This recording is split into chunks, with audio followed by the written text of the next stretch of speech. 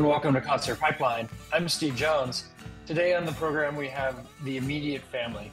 I had a chance to interview Waddy and Steve Postell of the immediate family and get to dive deep into stories that they have, from their many, many years, not only recording together, but recording with legends. And I'm talking big legends that they were on these very notable, incredible tracks that have lived forever, and so we dove into a lot of really cool stuff, and I love it. And I had the whole immediate family band on the program about 3 years ago or so, toward the beginning of COVID, and just got to touch tip of the iceberg surface of stories. But these are dudes that have endless stories because they have lived such an incredible life, and gotten to be part of things that will outlive them by a long shot. Music that that won't die ultimately, and that is incredible. So we're going to get into that in just a bit, but super exciting. And then a note as well that we talk about it in the interview, but Steve Postell is going to be doing a show, Our House, the Music of Crosby, Stills, Nash and Young, July 12th and 13th in Napa, and recommend checking that out if you have a chance. What's going on in my world? Allergies are starting to kick in a little bit, and it's annoying. I don't get them as bad as some people, but they're just not fun, and just leaking from nose and eyes and annoyingness. I went to have dinner with my kids at a friend's house out of town, and brought back allergies with me. They started acting up pretty much right when I was in town with my friend, and so I brought them back with me. So they've been hitting me the last couple of days, and I can take an allergy pill, and it won't really do anything. The only thing that really works is Benadryl. But it makes me drowsy, and so I can't really take that on the norm unless it's right before bed. And sometimes the allergies seem fine right before bed. So what am I supposed to do? But I did take a Benadryl this morning, and then I was laying down and watching Saturday Night Live, and I passed out for another hour, and that felt good. But I woke up drowsy a little bit, and I was like, what are we doing here, sort of thing. It probably helped a little bit to catch up on some of the sleep that I'm losing. So no complaints on that. But that's what's going on there. Next weekend, got a couple of exciting things happening. My son is going to have a school carnival, which I'm sure he's looking forward to going to. Then I'm going to see Ben Queller, and that will be a fun show because I love some Ben Queller. Christopher Mintz-Plasse, more famously known as McLovin, but he's acted in a lot of other great movies as well. Kick-Ass 2. There's dragon movies in there.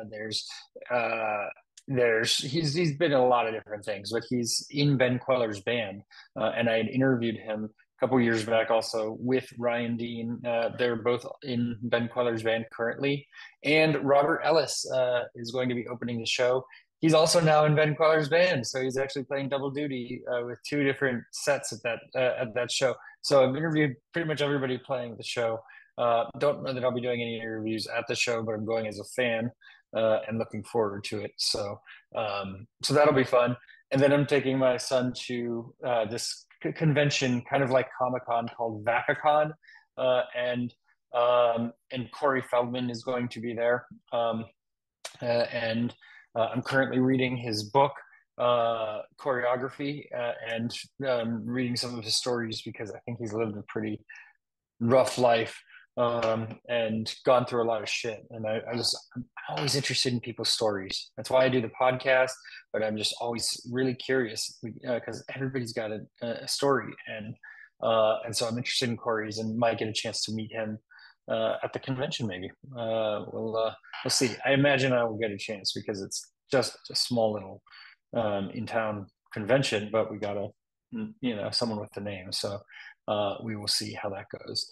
I won't ramble too much more. I will say that the immediate family has a new DVD, not DVD necessarily, although I'm sure it's on DVD, but a new documentary out that I really recommend checking out because they brought in all of their friends who are these legends like James Taylor and Neil Young and so many others, Billy Bob Thornton, so many friends to tell the story of these guys and their involvement in their music. And it's just a great story. I recommend checking it out. And they also have a new album called Skin in the Game. Check that out as well. Just good old fashioned rock and roll that can't go wrong with. So without further ado, let's bring in the immediate family. You hear me? We got a winner, yes. All right. I guess I had up came the thing about recording, and then when I clicked that, everything worked. It should have fucking worked right away. I don't know. Should have just fucking worked right away, right? Like, what are we doing here? Yeah. How are you two gentlemen doing today? Oh, just fine. How about you, man? Not bad, not bad. It's great to talk to you again. I don't know if you remember, but I talked to you like, I don't know, toward the beginning of the pandemic, which was 100 years ago or something at this point, and a lifetime ago at least. And I mean, it was just such a fun chat to talk to you all and get to hear all your stories. And I look forward to digging more into that today. Out of sight. Well, we're trying not to let that happen again. Can't have too much fun. Can't have too much fun, but you know, if you're gonna have fun during the pandemic, why not have it with you guys? That's what I say. So, yeah, It's a good thing I didn't wear that T-shirt because I have the same Johnny Cash T-shirt. yeah. I mean, we could all sported the Johnny Cash shirt. Yeah, That's that's funny. a little bit about Johnny. I almost wore a Merle Haggard shirt. Really? Country Idol Day. Yes, that's the time. Well, we have a lot to dig into. I mean, the documentary. I guess I'll start there a little bit. The documentary is amazing. It's so enjoyable, and I know it's like a drop in the bucket of your experiences, both as a group and that you've got to experience with legends. You know that and your impact on the music world. So. Let me just ask a high level question. Like, tell me how the documentary came together. You want to take that, Steve? Sure. Well, it goes back. By the way, just a little pitch. Starting today, it streams on Hulu. So Oh, that's yes. Mm. that's new today. If my memory is and correct me if I'm wrong. Well, you know we're old. So, but our great late friend and publicist Lisa Roy was talking to Denny and Greg Richling, who were working on a film that wasn't coming together necessarily, and Lisa suggested, "Hey, why don't you do a film on the immediate family?" And they called Danny, who was Lisa's partner, and they had by the end of their meeting, it was a done deal. That easy, huh? And then you just started calling everybody up and getting them to Well, share their stories. yeah, I mean, It, for Denny, it was an obvious. It was like the light bulb went off. Oh, this is the next film after the Wrecking Crew stuff. yeah, it was the next logical step for him. He realized as soon as Lisa brought it to him, he went, "Oh, of course, this is what I should do." And they had no roadblocks at all getting these amazing people that we've had the pleasure to work with to say, "Oh yeah, sure, I'll be happy to be in that. I'll be happy to be in that." This is, I think that started pre-pandemic or right in the crest of it. I, Yeah. it was in it, right? Well, but they, like Carol and Peter and Jackson and all those guys, they were pretty early on board. Everyone and Billy Bob, everybody just was so positive about it. It was amazing to witness. There was Yeah. one funny story about that. The only person who said no was the first person we asked. Then he told me about the movie I called Crosby, and David Crosby, he goes, "Well, my documentary just came out. Will everyone hate me if I say no?" And I said, "No, dude, it's fine." So then, flash forward, the movie's almost done. Everyone said yes, and I was like, and I realized, if I don't, hello, buddy, if Oh, I don't, if Crosby, I better ask him again. I said, Denny, we got to ask him because he'll forget that he said no, and then he'll see all his friends. So he totally forgot that he said no, and then I asked him, and I said, "Hey, you want to be in the interview?" And James is in. Then Carol, of course I do. And next day we were up at his house, so that He, he didn't even remember. That's beautiful, and it's so lucky you did. I mean, like not having him as a part of that would have been. I mean, this big chunk that's missing. I mean, I want to talk to you about David Crosby, but some of the things that I liked. I mean, about the documentary in particular. Like, I mean, he talked about Leland. He said when he was playing with Phil Collins, he was the best player there was. I mean, he had such great quotes that brought some really elevated that documentary just by his being a part of it. So I'm glad he was able to. and Waddy, wasn't he one of the first people you met in LA? Like, Well, I was going to say, David is same for me and Russ and Danny. And he was like, when I moved here, within maybe 3 to 4 days of living in Los Angeles, and before I moved out here, I was thinking, there's two people I'd really like to meet out there. There's Brian Wilson, of course. And at that time, Crosby was very outspoken about shit, very politically and morally really saying good things and stuff. So I said, I really want to meet Brian, but I'd love to meet David Crosby too, man. It'd be great. And within 3 or 4 days, I'm sitting at a restaurant and there's David Crosby sitting there. And Yeah. my mind was like tearing to pieces going, I don't believe this is happening. This would never happen on, East 58th Street in New York City. But here we Yeah. are. Yeah. But he touched Russell's life early like that. And He Danny's touched life. my life early. I met him early. This is me and David Crosby in like That's '94. Yeah. 84? Like 94 or something. So Wow. yeah. Yeah, I'm talking 1968. Yeah, I mean, early in my life anyway. So I was a little small. That's great. Was that an airport or what was that? Yeah. I met him in an airport, and I didn't know who he was, but my mom did, and it was like, go say hi. She did the go say hi and stand next to him thing, and he was Yeah. either the first celebrity I met, or my mom did that same thing with Michael Jordan when we saw him at an arcade, and at the family theme park or whatever, and I got a picture with him. So the young days. That was, But by the way, that guest appearance, that was my cat, Fuzili. oh, Brazilian, nice. Fuzili, she's named that because her tail, we don't know how we rescued her, and her tail got cut off, but it looks like a little Fuzili noodle. So, and that's the name she came with. So that was Fuzili. Just had to make a guest appearance there. It seems fitting. It seems fitting. So, and Steve, so you did guitar on Crosby's last solo album, Sky Trails. I mean, tell me kind of about that experience, Damien and Dan.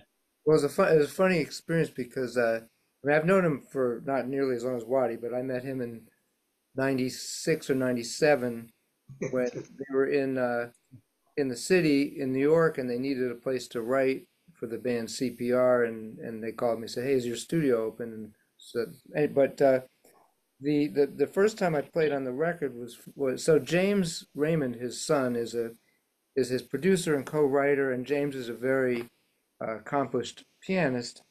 So James writes these has a guitar sample, and he writes these guitar parts that are completely unplayable. So he wrote this beautiful guitar part. He's playing on keyboard, so it's not. And they said, well, the only guy who could play this is Steve. So I had to play it in 3 different tunings, 3 different sections to accommodate. So it was very challenging. I wrote it out like a classical, like note for note, and then of course we wrote a song for the last record, which I also played on, and that was just it's a great experience. Yeah. And so you mentioned James Taylor, not James Taylor. I'm sorry, James Raymond, and we'll talk about James Taylor separate. But you're actually going to be playing a show with James Raymond and a bunch of others, a couple of shows in Napa, our house. Tell me kind of about that and what you have planned for that, tied to the music of Crosby, Stills, Nash and Young. Yeah. Well, to try to make a long story short, David um, asked me to learn his guitar parts because his hands weren't that functional anymore, and I did, and we put a band together, and they were booking a tour.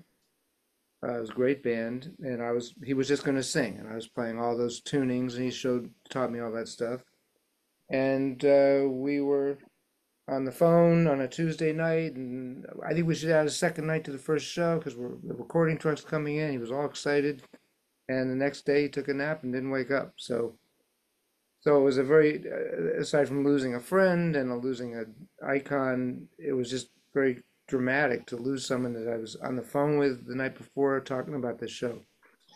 So about 8 months later, we decided to kind of play the concert we were going to play with guests. And we had Sean Colvin and Colin Hay and Richard Page and Chris Stills and Nathan McEwen. And we did this with the same band.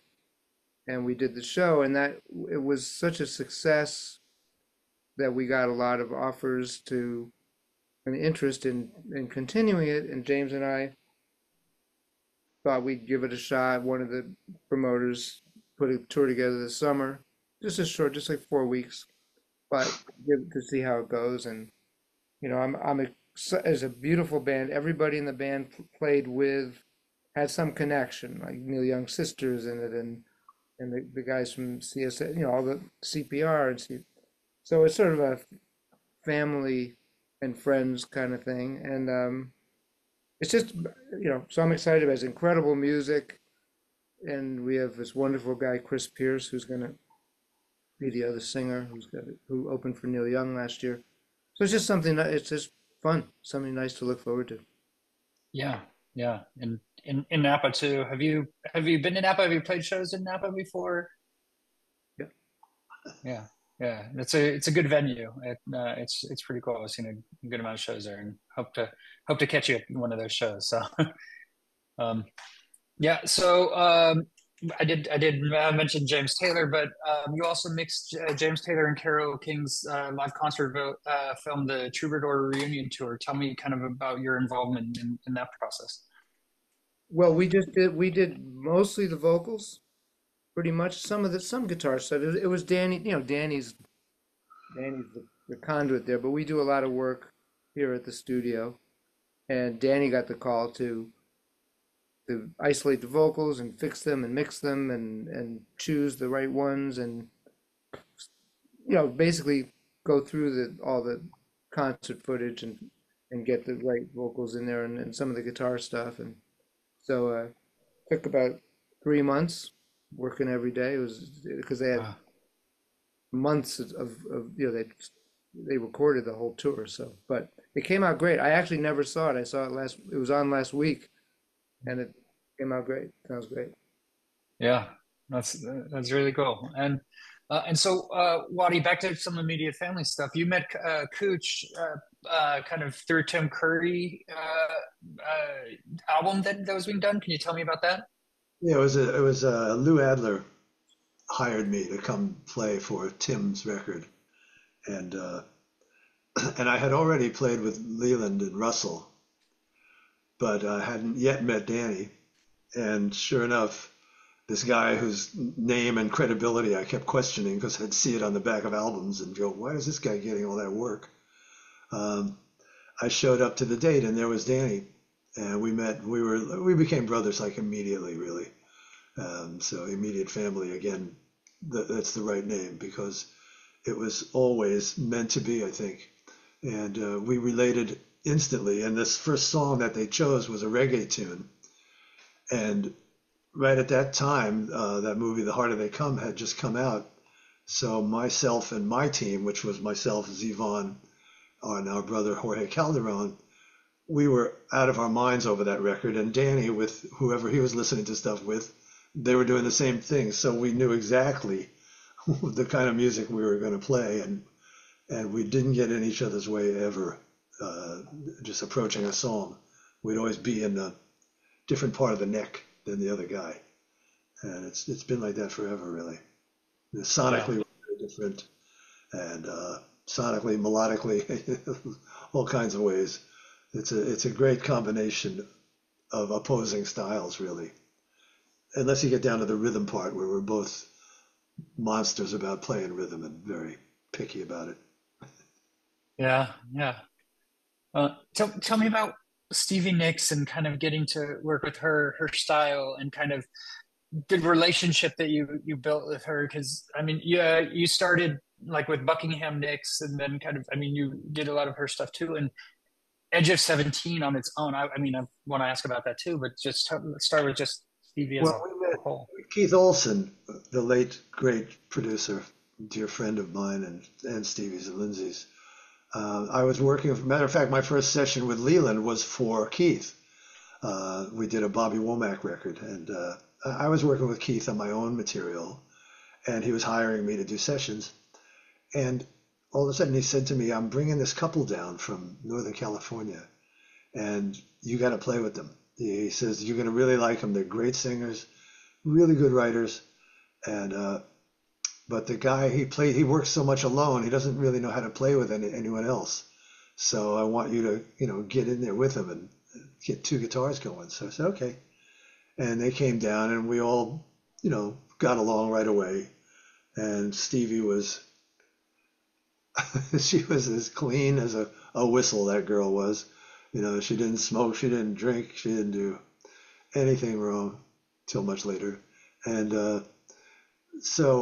and she, I could hear them right away what they were doing. It was great stuff. On that Buckingham Nicks album, the material is great, and the vocals are beautiful. And so we just spent a lot of time together. I mean, Stevie, I've known her longer than I've known Russ and Lee and everyone else. Wow. The session I did for Bobby Womack came later than the Buckingham Nicks stuff.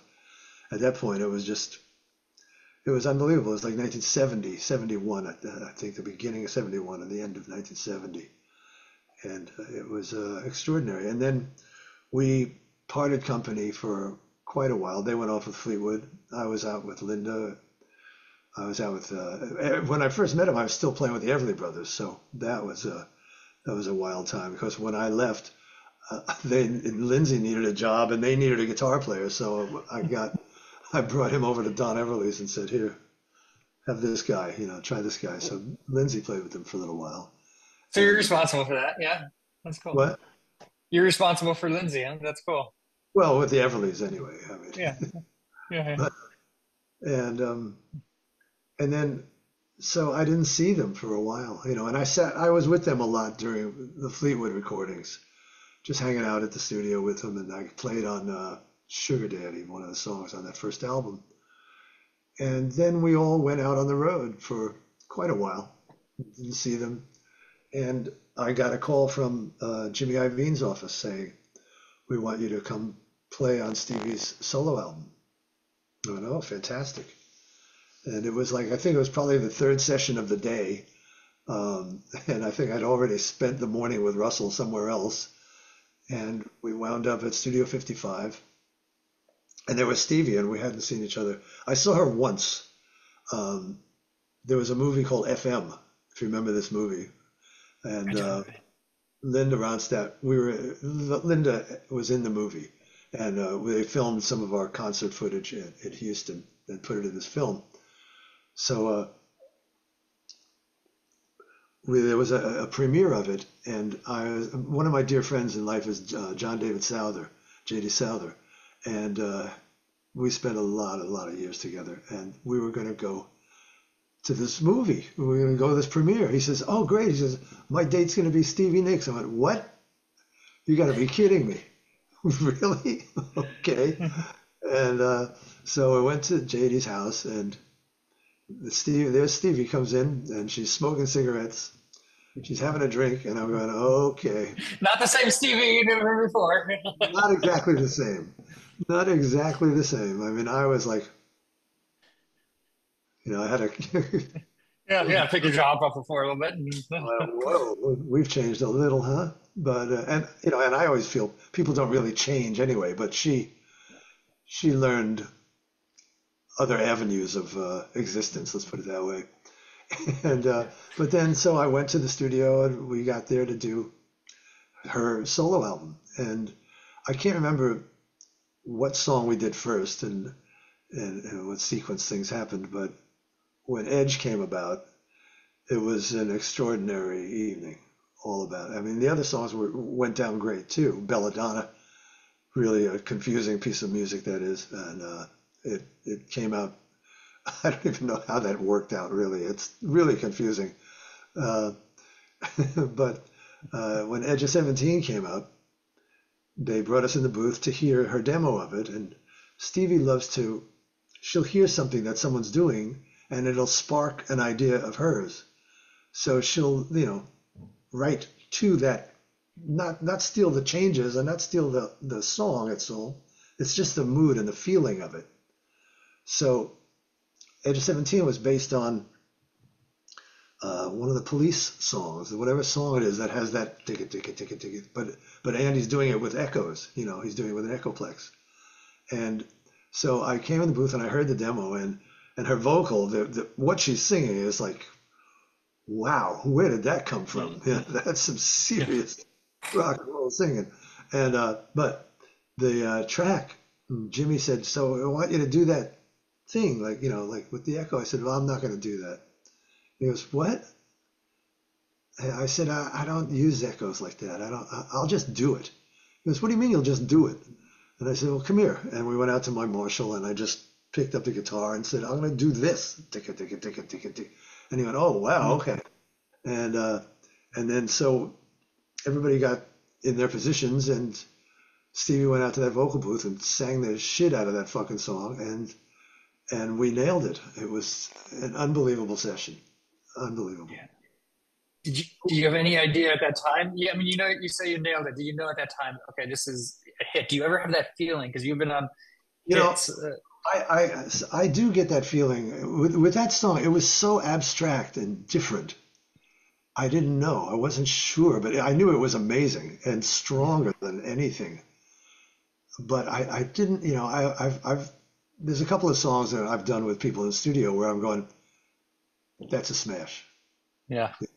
I can name them for you too. But with Edge, I was just blown away. First of all, that we got through it. It's a real challenging piece of drumming on that Russell had to do with that upbeat on the kick drum, and then transitioning through the sections and back to it. And it was quite a feet. So I was really proud of it and amazed by that we got it done. And her vocal was astounding. It's so funny. Sometimes we'll be on the road and she'll say, I sound hoarse. Don't I sound hoarse? I'm going, sound hoarse, huh? I don't know. Did you ever hear a song called Edge of 17 by Stevie Nicks? She sounds a little hoarse on that, A little bit, yeah. Little rough patch of the vocal there, don't you think? She goes, yeah, maybe, but yeah, that's awesome. And what I love from the documentary also, I mean, you talk about Werewolves of London. Like you played that song like endlessly overnight, and like so many takes of that song, and then went back to like the second take or something, right? Yeah. Like, and it was like that's the right one. Tell me, like, what was that experience? Did you feel like okay? At the time, I think it was the second one that was the right one, or you just like, we're gonna. We were so happy to get Mick and John to come play with us. Because I don't know if you know the build up to it, but we tried it with every band in town. Every drummer I know, every drummer, every bass player, different bass player with that drummer, different drummer with that bass player, all the greatest guys in town. We tried, and it just never, for Warren and I, it didn't feel heavy. It always felt light and comedic. And Warren and Jackson would go, well, that sounds really good. And we're both going, no, man, no. It doesn't. It sounds funny. It doesn't. If the track is light, it's not going to work. We need the track to sound like serious, so the jokes can work. And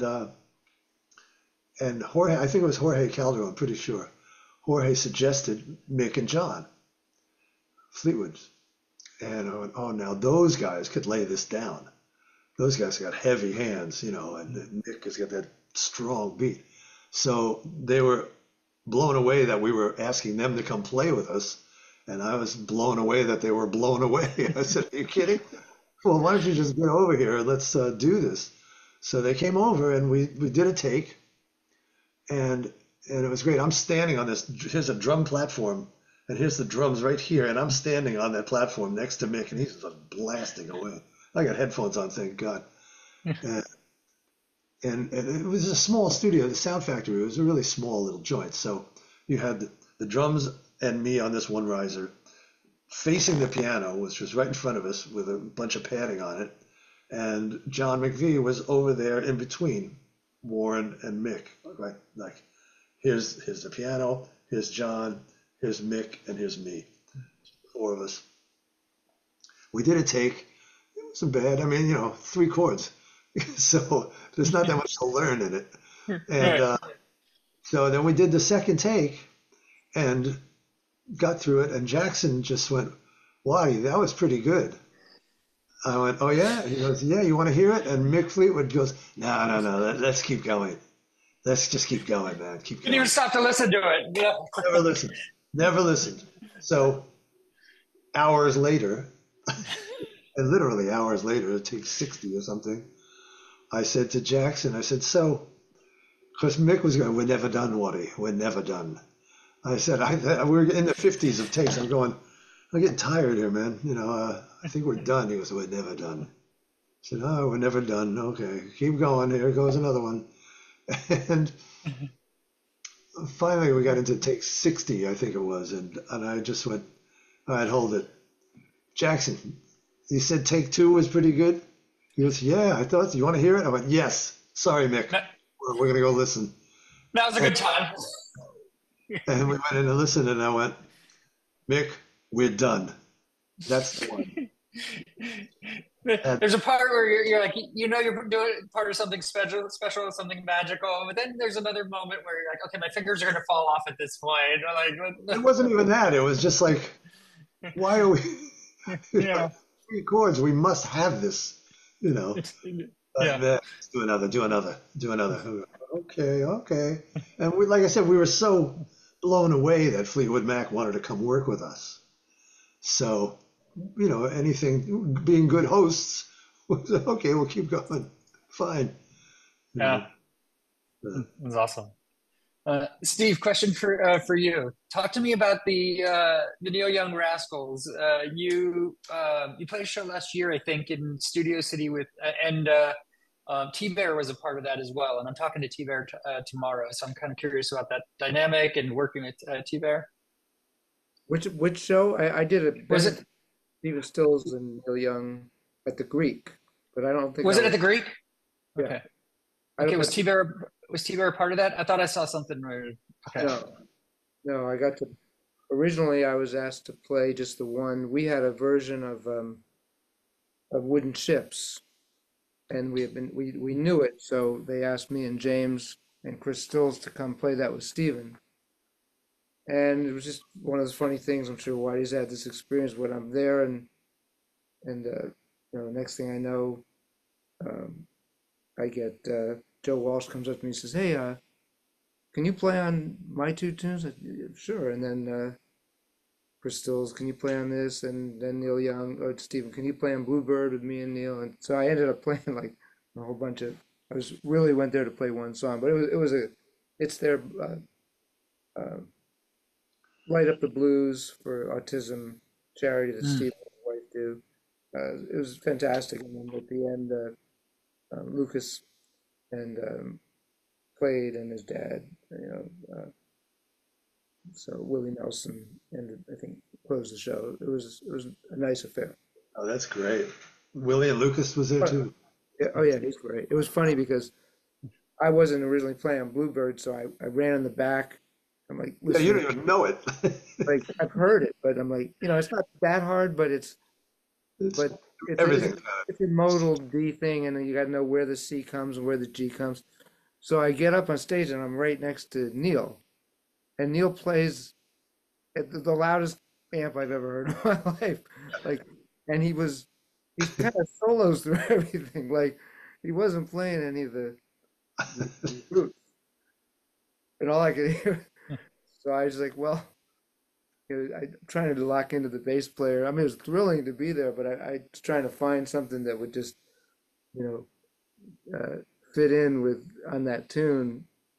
But it was kind of a funny moment because his guitar amps are screaming.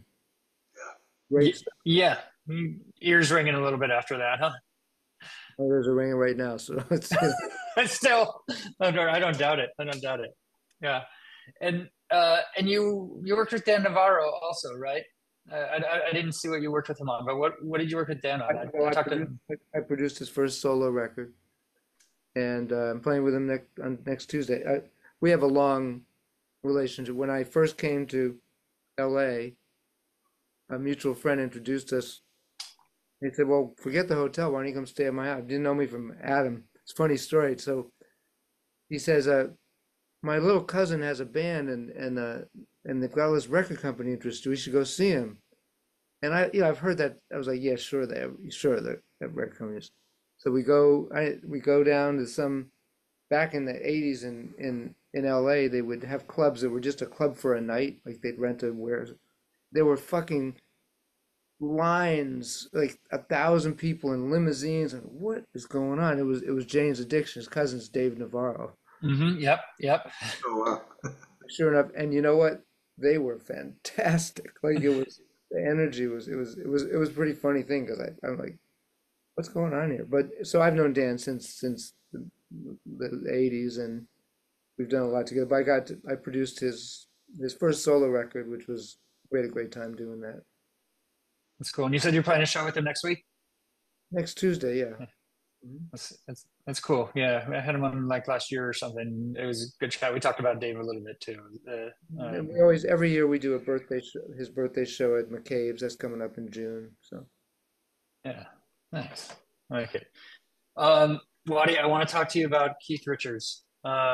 So you had a band with Keith Richards, and tell me kind of about how that came about.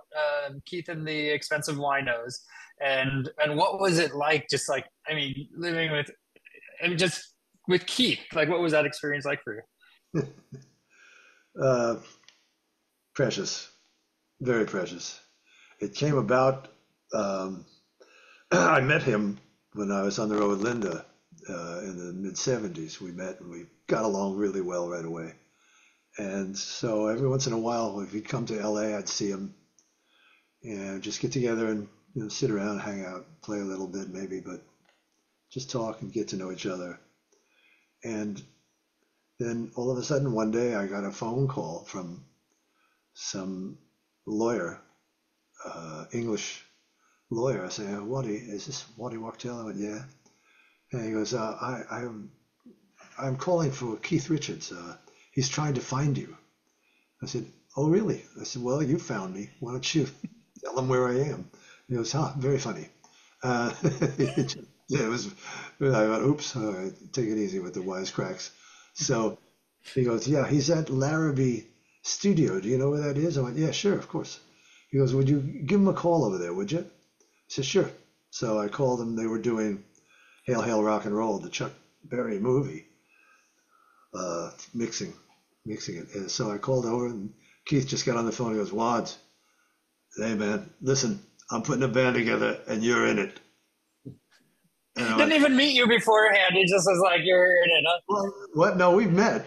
Oh, No, okay. that's what I'm saying. We've known each other for Got it. Okay, yeah.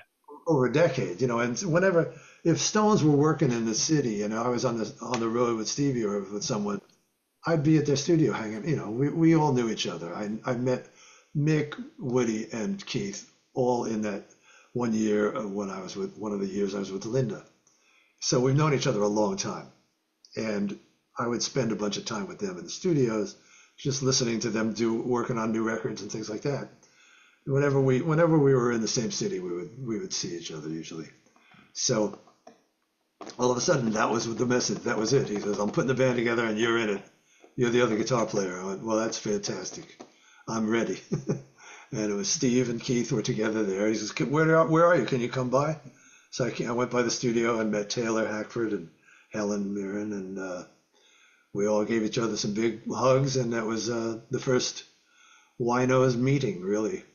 And then I went to New York to hear some of the tunes.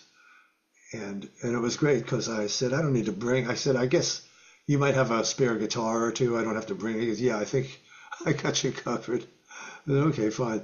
So I go there and it was just the three of us, and Steve and Keith and I at a little studio. And he goes, yeah, I brought that for you. And I open it up and it's what they used to call a TV model Les Paul. Double cutaway, yellow thing.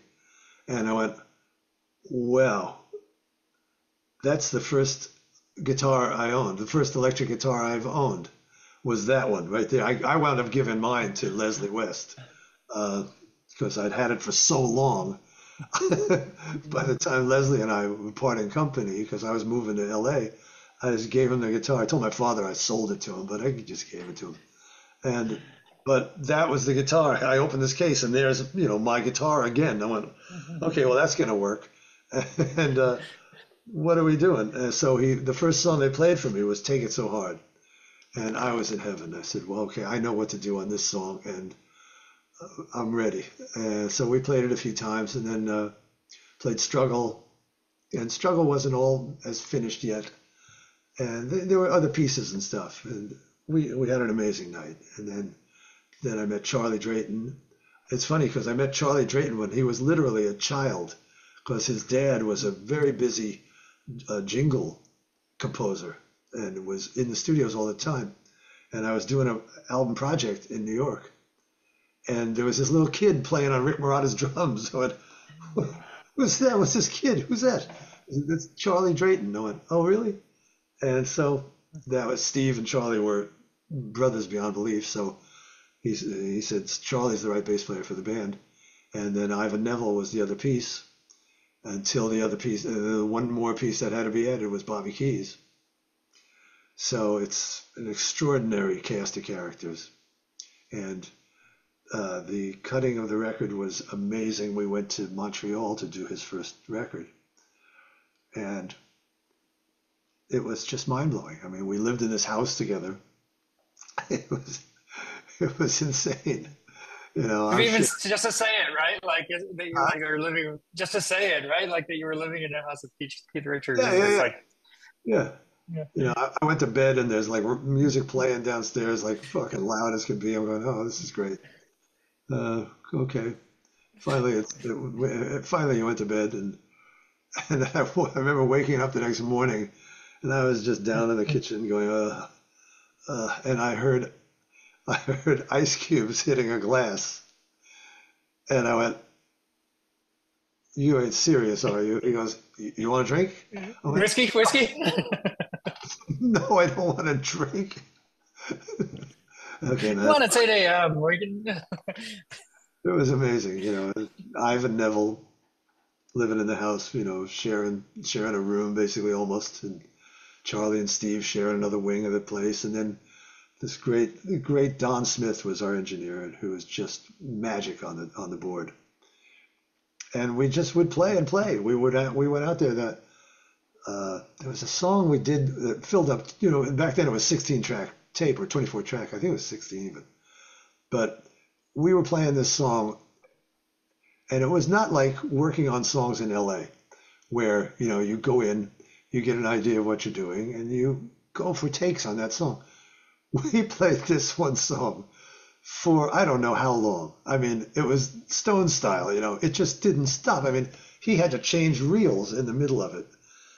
He had to put up a new reel and pick it up from where we left off. It was unbelievable. It was like a whole different process. These guys have created so much music in the studio. We're used to walking into the studio with music already created and doing versions of it, where they would, come up with shit in the room. It's very different. Yeah. And you played shows, right? Like you played shows to tour too, right? We did a tour. We toured here. We toured Europe. It was for real. It was great, and the shows were incredible. I mean, that band live scare you to death. Yeah. I mean, I so must say, incredible to he's see. one of the biggest immediate family fan in the world. I mean, when we played at the Iridium, he was there for the whole show, and they had told me before we went on. I said, "Look, we're going to have to leave early because we got to be at. My daughter is doing this DJ thing. We promised we'd be there." I said, "I understand. I was just so glad you guys came." They were there through the very last note. They didn't leave at all, and it was great. And so Ah, playing with him is just an honor and a pleasure and a learning experience. And we were in the studio yeah. at one point, and I was, getting to know. I know him outside of the studio, but I didn't know him in the studio yet. And everyone else left the room, and he's out there, and he's like just holding this guitar, and he's going flipping the toggle switch back and forth, playing a chord or two, flipping the switch.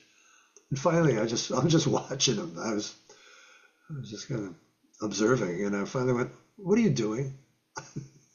What are you doing?" And he goes, "Yeah, I just stand there, I'm trying to determine which is my sound." I said, "Oh yeah? So why don't you ask me? I know what your sound is." It's that one. It's that humbucker pickup at the neck. That's your sound. He goes, "Yeah." I said, "Yeah, that's it." So, and then Take It So Hard. We did two songs the first night. One of them was called How I Wish, which is a great tune. And the second, and we got it quickly. I don't know. It wasn't. I don't think it was a first take, but it was. It might have been. But um, when we did Take It So Hard, and on Take It So Hard, it's Charlie playing drums and Steve playing bass, and take one is the record. I mean, not the vocal, but the track. The take one, it was amazing. I mean, it was so good, and the song melodically went a whole different way than when it came out. But after we spent another day or two in the studio, the word was Keith wanted to recut Take It So Hard. Yeah. But really? Okay, whatever. If he wants, whatever he wants to do, fine with me. And Charlie was going, "What do you mean he wants to cut it again? What?" I said, "Look, it's Keith Richards, man. He wants to recut it. Let's recut You it." don't you don't ask why, right? You just like, okay, sure, we're doing it. Yeah. I said, "I don't think we're going to beat that one." And he probably doesn't think so either, but so what? Do it again. So we went to do it again. We couldn't do it. It just was not happening. It was just, it was falling apart everywhere. Wasn't right. So take one was the one. Had to go with take one. No, take one. That's the one. Yeah. Yeah. Well, let's talk about the new album, Skin in the Game. Tell me, coming after the self-titled album, what was your idea to kind of take into this album? What did you have leftover songs from the self-titled album that you wanted to bring into this, or did you start fresh? Where did this come from? Combination of both. We Yeah. did a It lot was, of writing. We all brought stuff in. There's this old stuff that got resurrected. Um, there's no. I don't think At least I don't go into it like here's the concept. It's just we're all song guys. We all yeah, Yeah. song after song after song. And we just went in with what we had. We've been writing for the new record, and Steve and Danny and I collaborated on several pieces. But Danny had some pieces he'd written himself, myself included, the same way. And like the last song on the record, High Maintenance Girlfriend, Yes. I had that song for a while, but we chose not to put it on the first record and saved it for this one. That was an Yeah. intentional do. But everything else came along. You keep writing, you keep writing. There were some pieces that existed as other songs and wind up becoming a mash of three different points of view and works out great. Yeah. I And think making a record for us is similar to what it is when we play, which it's a strangely I guess it's not that strange. We've all done this a long time and known each other, but it's very organic. It just sort of rolls along, and Waddy will send a tune, and Danny like, holy shit, that's fucking great. We're gonna do that one for sure. And I have an idea that we took a song that I'd written in the late '80s and we rewrote it because it had a good idea and a good groove, and um, it's very organic process. And the one thing I think the three of us felt was we wanted to. I think the first record was a little bit more just sort of the five of us, sound a little bit more like what we'd be on stage. And I think we wanted to do a little bit more production, not overproduce, but what does this really look at each song as a piece of work, and what does it need? Does it need a keyboard part? Does it need a Yeah, we actually touched keyboards on this record. We didn't. Everything. The last record was guitar, guitar, guitar, bass, drums, and we might have snuck a chord in too, maybe, but we actually tried to, make more of a production on some of the material, and some of the stuff on it is straight ahead live as it should be, but Nobody Wants You is a conglomerate mess of stuff, and Looking Away, we're trying to go for, see how big we could make it, things like that. Yeah. Where did the idea to bring the keyboard in come from? Like, whose idea was that? just all of us? I mean, it's just let's produce the record. We all produce lots of music. Let's not hold back. If we hear something, it's all about. Well, what this would make whatever it is. It could be a loop. It could be a sound. Why do you have some crazy sound he put in? I forget what that's. They said that hits at a certain. Whatever will make the song sound better. Yeah, That's what, like on Skin in the Game, we played the track, and the track is really good, and then we're sitting there listening to it, and all of a sudden I went, wow, a piano would be really good going da da da, just like that, so that's on the record, things like that. You're listening to, when you're in a studio and you're hearing stuff back like no one else is ever going to hear it, because you've got these huge speakers and great sound and the luxury of being able to sit there and ingest it all.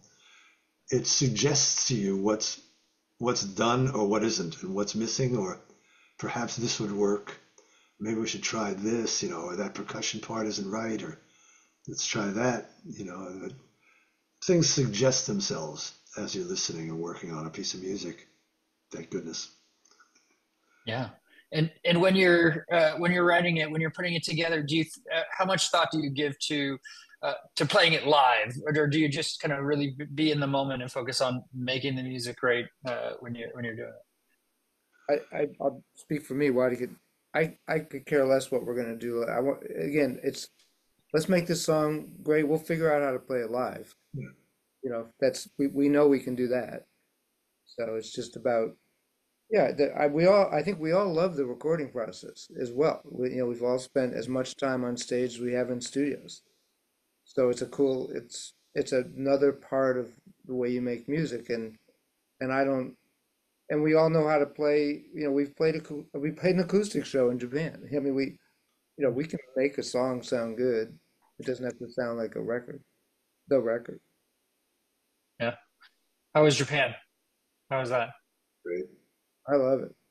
Yeah, they were wonderful.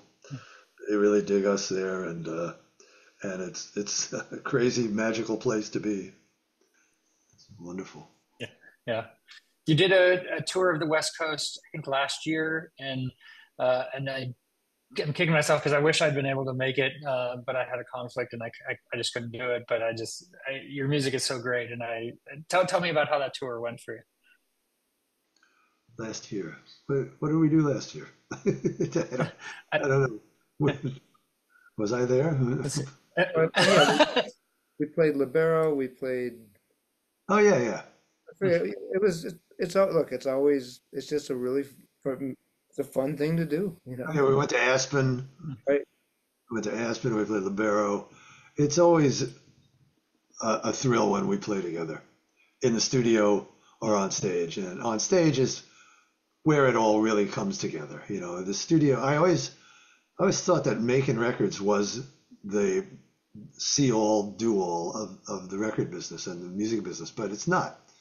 The live show is what it's all about. And as a matter of fact, Crosby told me that shortly after we met. He said that to me one night. I went, really? Wow, that's interesting. But he's right. That's where it comes down to. That's what it comes down to, I should say. That's the whole deal, is people coming to see you perform these great songs that you've written or have recorded. And that's the deal. Yeah. Like talking about Jane's Addiction. People going to lining up to see this thing that was on a record, but you want to see it happen live. Yeah, that's a good example. I mean, I've heard their records. I've never heard a note on the record that was as powerful as that before Right. seeing them in that warehouse was incredible, the energy. But yeah, I think one of the things that's great for me with this band is that, I mean, obviously we're all different, but I think that our aesthetics are very closely aligned. Like, there, for all of us, there's nothing like being on stage with guys you love playing with and playing your music. There's just nothing like it. And I love making records, but that's like Waddy said, that's the bottom line. Yeah, yeah, and I mean the album is such. I mean it's such a great just rock and roll album, and I feel like you don't hear a lot of that these days anymore. I mean people always say, okay, is rock dead or is rock and roll dying? I mean, but it's like you're still making great music, and you're doing it with people that you love and care about, and that are your family. And I mean that's what's important at the end of the day, right? Yeah. Yeah. Yeah, That's great. yeah. I'm Really glad great. really glad Yeah. you're liking the record too, by the way. Thank you. Uh, oh, absolutely. Like again, I wish I'd seen you guys, and I hope you guys are come. I know Steve, you're going to be here, and I'm going to try and catch you in Napa. But I hope you guys come as the immediate family back to the Bay and give me another chance to see you live. So You're welcome. good. Okay, I'll hold you to it. So. Well, Steve, Waddy, thank you for taking the time today. I appreciate it, and Pleasure. good luck with everything that you have, because I know you don't slow down, you don't stop, and you keep making great music, and you're legends. So thank you so much for letting me into your world a little bit to hear some of your amazing stories. I haven't stopped smiling the whole time. So Thank you, Steve. It's good to see you again, man. Thanks very thanks for much. chat. You have a good one. Okay. That was my interview with the immediate family here on Concert Pipeline. And that takes us to the final segment on the program, the music news.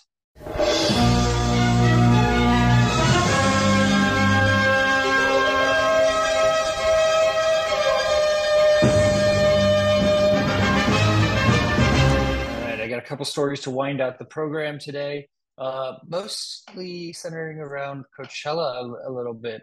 But I'll share one other story before I get into some Coachella stuff. Paul McCartney and the Eagles played the Beatles' "Let It Be" at a Jimmy Buffett tribute show, and that was at Hollywood Bowl. And Jimmy Buffett died at the age of 76 last September after a 4-year battle with skin cancer, but he left his mark on the world, of course. The concert was called "Keep the Party Going," a tribute to Jimmy Buffett. Uh, Jimmy Buffett. Oh my gosh, I tell you, the Benadryl is still kicking on me. Jimmy Buffett. And it included appearances from Sheryl Crow, Brandy Carlisle, Zach Brown, John Bon Jovi, the Coral Reefer Band. Dave Grohl introduced McCartney to the stage. And McCartney spoke about his relationship with Buffett. I had the pleasure of knowing Jimmy, and like everyone else on the bill tonight, said, this is one great man. There were so many people that weren't even mentioned in that list. I mean, that were on stage. There's a video online of it panning from left to right of everybody who's on stage at this Jimmy Buffett tribute show. I mean, it even included like Will Arnett and other people who aren't even musicians. There's so many people who are just on stage paying tribute. So Paul McCartney said he was generous, he's funny, and he's done just about everything in his life. I was on holiday with him and I forgot to bring my guitar, so he had his own guitar strung left-handed for me. And then next time I saw him, he'd had one custom made left-handed for me. Paul McCartney took to the piano, performed "Let It Be," backed by the Eagles. There's footage, of course, of that. And I mean, there's a lot of stuff in the works as well as how to recognize him. But you can check all of that out. So let's talk about Coachella just for a moment. The first weekend of Coachella has happened this weekend, and then there's weekend two next weekend. I'll say I don't know most of the bands that are on the Coachella bill at this point. I don't know if I've aged out or what, but or it's just not my genre. But I feel like I should know more. But there were a couple bands I was excited about, and so I did watch some of the performances last night that happened, including Bleachers, Jack Antonoff's band.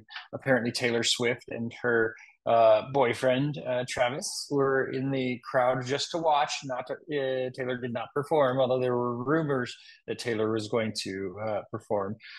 She was there to support her friend, though. She's really good friends with Jack Antonoff, and he's produced a number of her albums. And the Bleacher set was good. I did like it, but I don't care about a lot of the newer songs that he's had. I love the band.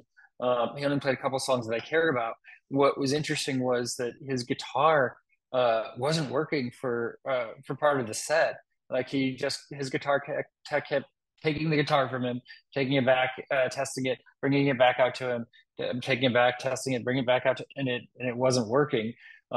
I think there were some other major issues with Coachella also. Lana Del Rey's mic kept cutting out. I heard there were other artists that were affected by this as well during the Coachella. So not sure what was going on, but there were some.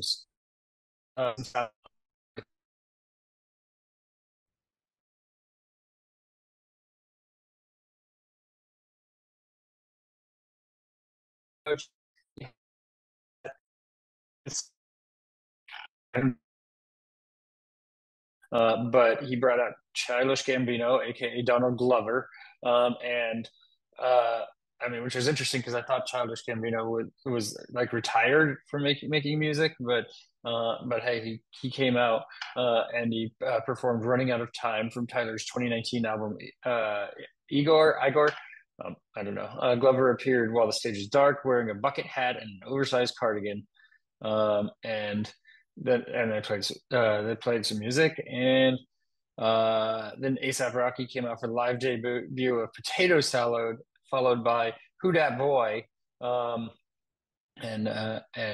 so there's some good cameos there. And No Doubt was the big one that I was like, okay, I gotta see that because I used to be such a big fan of No Doubt back in the day. Seen them live a number of times. Gwen pointed me out of the crowd at one show where they opened for U2 during the Simple Kind of Life, during the line "You'd Make a Good Dad," and I don't know. I was like, my life was made at that point, right? Such a performer, such an amazing band. And 2015, they just put it up and never really played again after that. And so this is a big resurgence for them. Don't think there's any word as to whether there will be any other shows, but I'll tell you after watching last night, if they say they are going to do a tour, I'm there. Like it was just great, and it's like they hadn't missed a beat. They played all the hits and great songs. They did a couple covers, as well. Olivia Rodrigo joined No Doubt for a surprise performance of Bathwater, and on the second night. Let's see, this marks both Rodrigo's and No Doubt's first time performing at the festival. For the eighth song of their set, I welcomed Rodrigo to the stage as a special guest. Stefani and Rodrigo traded verses on the single, with Rodrigo sporting a tank top that read, "I love ND." The crowd ate it up, and the pair hugged at the end of their rendition before exiting the stage together, and Gwen came back in a wardrobe change after that. Gwen's ability to evolve and explore different styles of music, songwriting, and aesthetic while still remaining true to herself is incredibly inspiring, Rodrigo said. To me, she's a prime example of an artist who defies stereotypes and preconceived boundaries and just makes stuff that she thinks is cool. If that's not a true artist, I don't know what is. But I mean, that was just a cool surprise for them to bring out Olivia. I was wondering if there would be any surprise guests during the set, and there was. Gwen Stefani shares regrets over the last years of No Doubt, saying, "I should have just been with my family." And the band let's see here. They played their first set, but in a recent interview with Nylon, she opened up about her regrets about how the band's original run ended. She described feeling like she had nothing left in her while working on the group's final album, 2012's Push and Shove. Stefani was married to Gavin Rosdale at the time. And she now says she wished she'd stay home more with her 3 kids, Kingston, Zuma, and Apollo. I would be leaving my family. And if I didn't come home with a song, I'd be like, oh my God, I'm such a loser. I didn't have dinner with my family and I didn't write a song. I wasted an entire day of my life trying to be in No Doubt again. I look at it now and think, God, what was I doing trying to please everybody? Because really, I should have just been with my family, but we did it. And there's some good songs. The band have no events scheduled for after the festival's second weekend, although Stefani said earlier this week that she was open to anything, despite there being no concrete plans for touring or new music. She said, well, I don't have a crystal ball. Most things have surprised me in life. One of the things I've learned is to be present in the moment and try and absorb what's happening around me instead of looking ahead. And she's saying it just happened so fast, and that's my favorite kind of thing to happen. And she was surprised to see how the internet blew up with how excited everyone was. Yeah, they were freaking awesome. No Doubt was great. I will stand behind that. And I just always loved seeing them live whenever I got a chance to see them. And this was just like a trip down memory lane. I mean, she did Just a Girl and did the push-ups during that song, which I always remember her doing when they played that song live. She on the stage, so did the rest of the band. They looked great. Tony, Adrian, Tom, they were all on point and seemed to be having a great time. They all they came out from below the stage along with Adrian's drum riser when the set started, and they started the show together in this tight group on the stage, with less than 10 feet between them all. They'd run around the catwalk of the stage and at different points. And at the end of the set, Gwen, and they took a bow together, of course, but Gwen climbed on Tony's back and he rode her off into the sunset, so to speak, in the backstage. Just keep being young and playful and having fun, enjoying those relationships that went by the wayside when No Doubt disbanded back by 2015. So really great set. I think they're playing next weekend too, so maybe I'll check them out again. But it scratched an itch. It was that I didn't know really was missing. I mean, I did see I missed the chance to see them in 2015 when they played Bottle Rock, one of their last shows that they did. And I had passes, I had press passes and everything, but I missed it for a chance to. I mean, because my buddy wasn't up to it, and instead we hung out and prepared for an interview for my job, which in the long run was way more valuable than seeing No Doubt again. I did hear them from my house at that last show, though. Like I could hear them a couple miles away at my house, and I was listening intently out my window and missed it. But I missed those days. It's just a nostalgia piece. So excited to hit some more nostalgia next weekend when I see Ben Queller. Maybe I'll pull some of that into an episode, some of the live footage into an episode. We will see.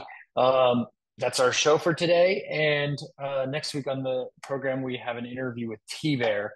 I got to catch up with T-Bear, and we dug deep. It was a long interview. We'll get into that next week. But good stuff ahead for Concert Pipeline.